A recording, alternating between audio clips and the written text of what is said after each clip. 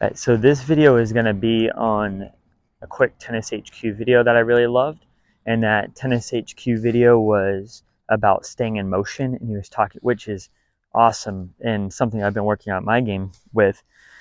And he talked about always staying in motion when you're hitting, always staying in motion. So he's right. In the beginning, we work on stationary, which is hit here, swing, and rotate. Now, hopefully we all teach similar things. It's just saying it in a different way.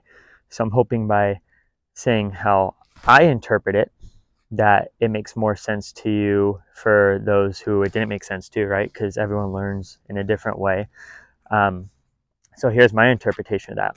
Always being in motion is why I really hit the contact point in the rotation, because if I make my contact point when I go out and I rotate, that means my body's going into the ball instead of what a lot of players do, which is where they stop, and that's what he's talking about, where they force it.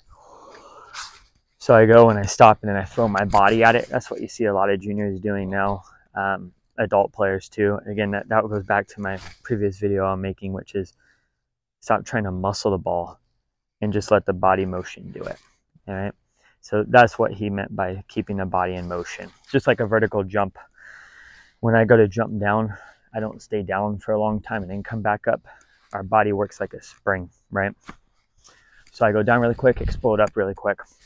Same thing with my stroke. You don't see, you name it, Djokovic, Federer, Dominic Thiem, whatever biggest hitter you want, Ben Shelton. You don't see them just wait here. The ball's going too fast anyways, right? It's something, boom, something quick, bang, bang. And it's more about timing. And that's why when you guys play against better players, I've never had someone come off the court playing against a better player, even though they got destroyed, and saying they played bad.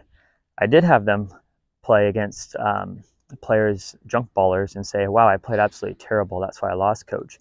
And the reason you hit so well subconsciously when you're playing a better player is they hit the pace, they keep the rhythm for you, so your body's always in motion and you're always hitting. All right, you're always rotating and making contact at the same point.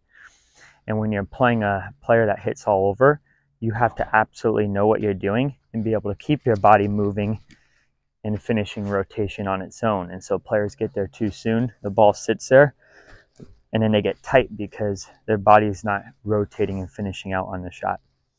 Just a quick spiel on that, and I'll come up with the next thing. Till next time, guys.